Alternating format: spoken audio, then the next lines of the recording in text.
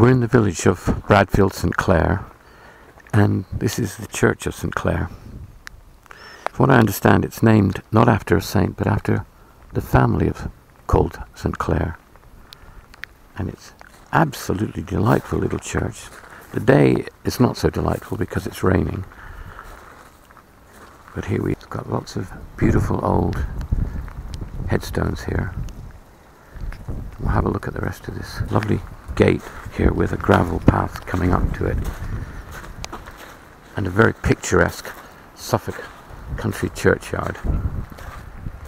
Set in the fields, surrounded by trees.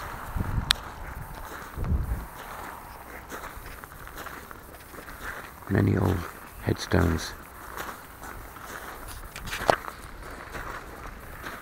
No sign of recent ones, but some very unusual ones. Very impressive. Look at these.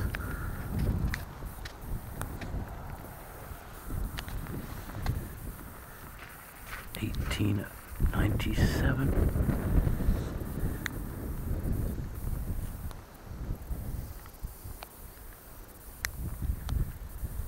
Bench over here.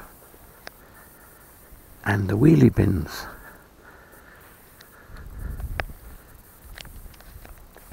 Some nice flowers have been left. Some more recent headstones here.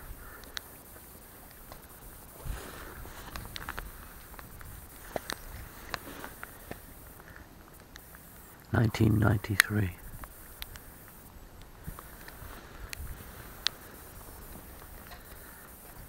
A beautiful setting here. The edge of the churchyard. We've got trees, some graves under the trees, a little gate with a footpath going out into the Suffolk countryside.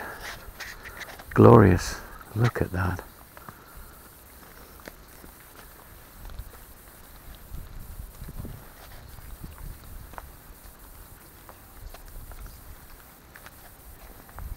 Some graves over there under the trees.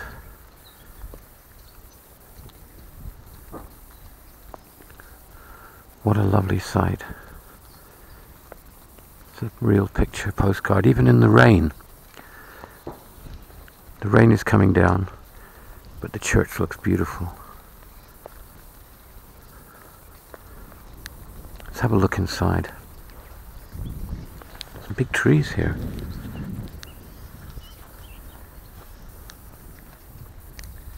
The birds are singing, even in this cold April weather. Little door. Another porch here with a window at the side.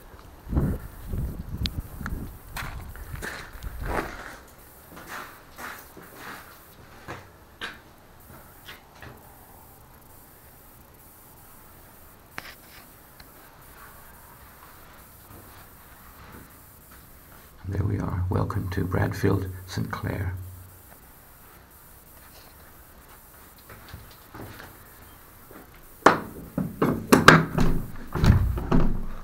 Oh. Locked. Well, unfortunately, another church that's locked, so we can't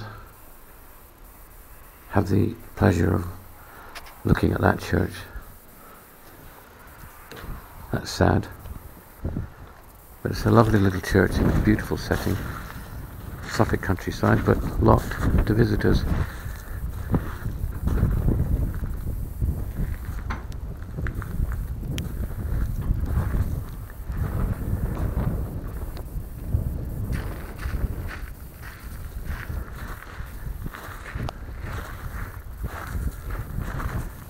Nice flint at the bottom in little squares,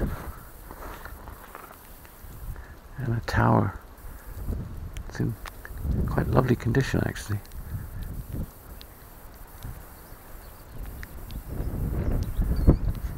churchyard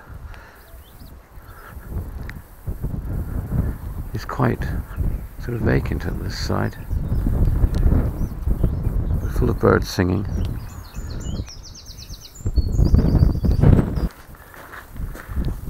So we bid a fond farewell on a rainy day to Bradfield St Clare and the Church of St Clare, which we unfortunately were not able to access.